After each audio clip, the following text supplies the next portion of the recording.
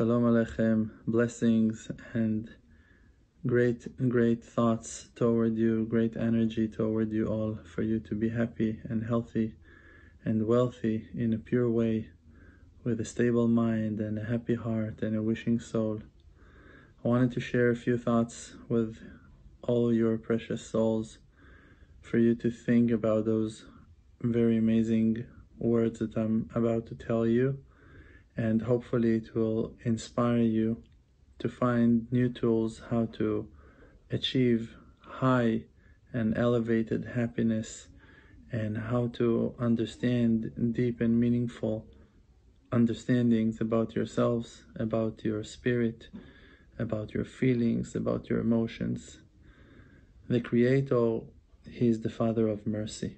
We know His goodness is the deepest, the most powerful and great that can ever be described.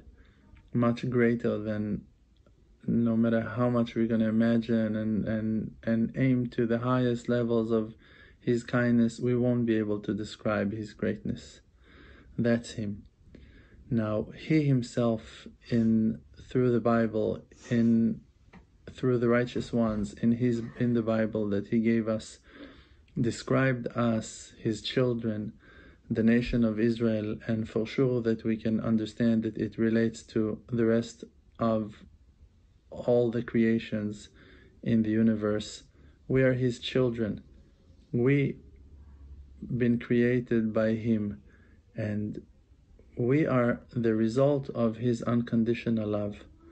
Now, we as His children that holds an amazing spirit inside of us, a portion of heaven from above, a godly soul inside of our bodies, are holding treasures that are very, very precious and beautiful as well, because the Zohar HaKadosh and the Gemara is talking about it as well, that the Creator, He created us from inside Himself, because there was nothing except of Him before of creation, and then He created something out of nowhere, and that nowhere is Himself. That place that was above the place, that spirit that was above physicality, brought out from inside of itself the amazing and beautiful creation that we see and know as of today. Now, who we are reflections of His greatness.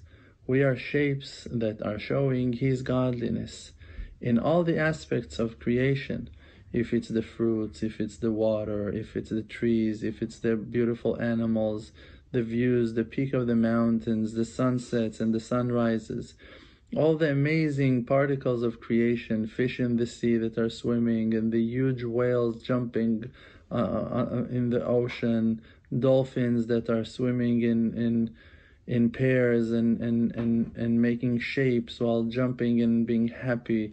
If it's the small tiny monkeys and the large gorillas, if it's the lions and the leopards and tigers and cheetahs, if it's all human race with all their differences and cultures and ancient history, if it's the butterflies and the flies, if it's the birds and the bees, if it's the snakes and the lizards and the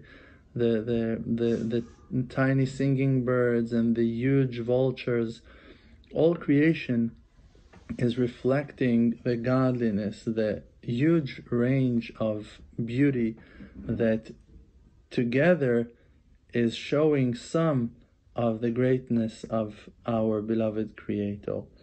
Now, as those reflections of His majesty, of His greatness, we must understand that we, in a way, are beautiful as Him, because we've been made by Him.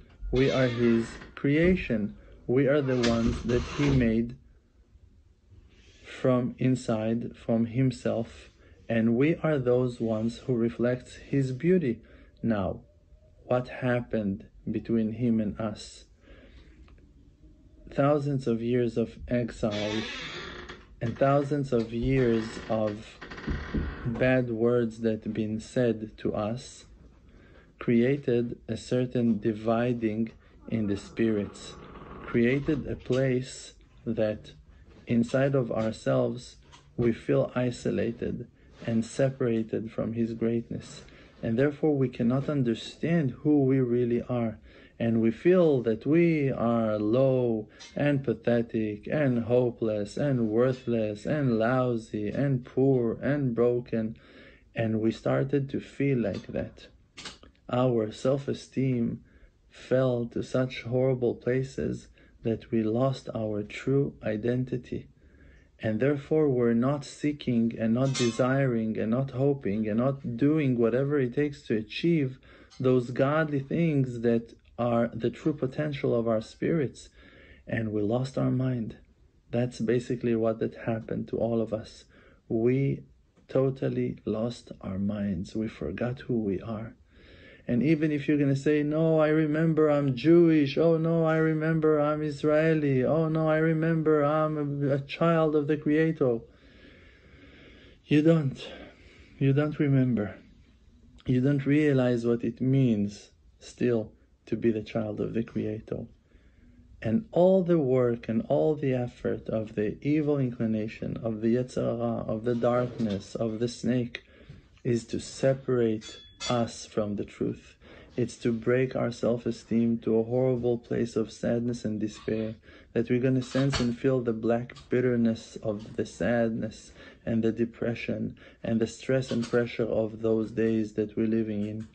And we, instead of following all this mess, all this noise, we need to focus in the true inner voice of our spirits, and to relate ourselves to the inner, honest voice of truth that is rising and appearing from within.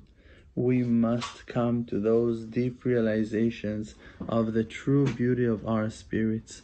We must listen to our inner voice with honesty, to listen to the voice of truth that is telling and guiding us, hinting us and showing us the right way of how to accomplish the real important things in life, how to use our true potential, how to enjoy the bounty of opportunities that are spread in front of us, how to use the amazing talents that we've been blessed by. And the truth is that each and every one of us has those amazing tools in the reach of His hand, and we can just take it, but we need to believe that it's over there. You need to believe that your talents are beautiful. You need to believe that the qualities of your spirit are fantastic. And you should believe that there is much more to reveal about yourself and to find out. And for that you need to try. You need for that to try and to give yourself a chance. To give a chance for life, to give a chance for yourself to become that blooming and awesome, fantastic creation that you've been created to be. I promise that I will pray for you, and I will continue to pray for you. And our Emunah project is built for those precious souls like you that are seeking the truth, that are seeking goodness and kindness to be revealed in the world. And therefore we open this amazing project to give an opportunity, a hand to all those ones who desire the truth with no end. And may the Creator bless us all always to be happy and healthy and wealthy in purity and in holiness, that we won't lack a thing, and that always we're going to see smiles and satisfaction on the face of all our loved ones. And may the Creator answer all our prayers and requests in no time, and we're going to be redeemed completely with a happy heart and a wishing soul. Amen.